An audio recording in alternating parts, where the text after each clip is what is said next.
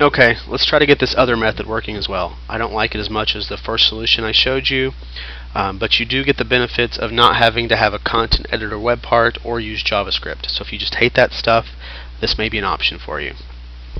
So we're back to our issue list, not showing any time entries. We're back to what it was in the beginning. So let's open up the issues list again in SharePoint Designer.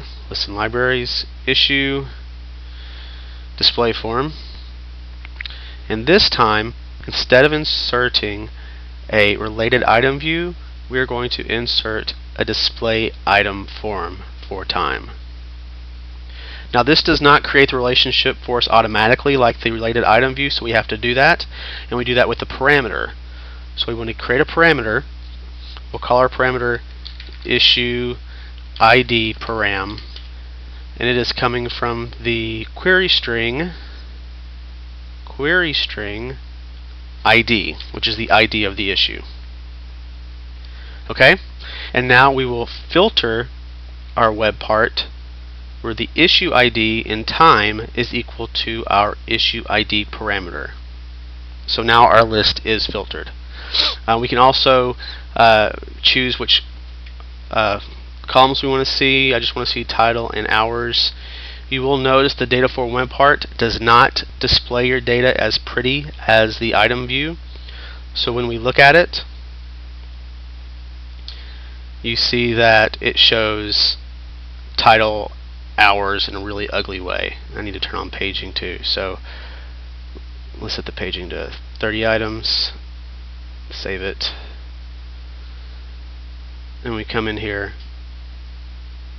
It's just not as a nice display of data. It's just table cells though, so you can go in there and edit that manually if you want. Like I said, I don't like the solution as much. What it does give us the ability to do though is to go into the code and reuse that parameter we created, and use the parameter to send that to the new page that we created. So what I want to do is I want to find the last row of my data view, which is always fun to search through all this stuff. Where is that? We're looking for the command footer row. Here it is right here. It's the last row, so I want to create a new row, a new cell, and it is going to have ahref equals, and our URL is going to be that same URL that we used before.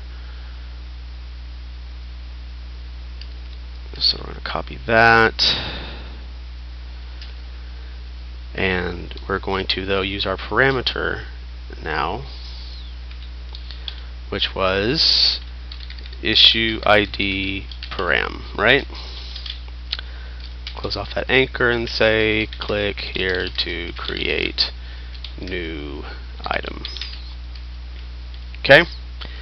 So we're doing just straight HTML this time. We save that, and now when we go into the page, if it all worked right, we see our link. Click here to create new item. Not as pretty. It opens up a page instead of the pop-up, but our ID is set.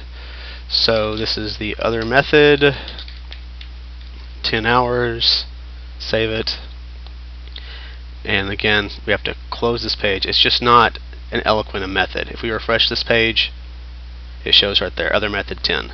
Like I said, I don't like this method as much. Maybe you can play around with it and make it more eloquent, but it does work. It does get the job done. Hope you guys found this helpful. If I think of a better way to do it, I'll be sure to blog about it. If you have any better ideas, please let me know that too. Thanks.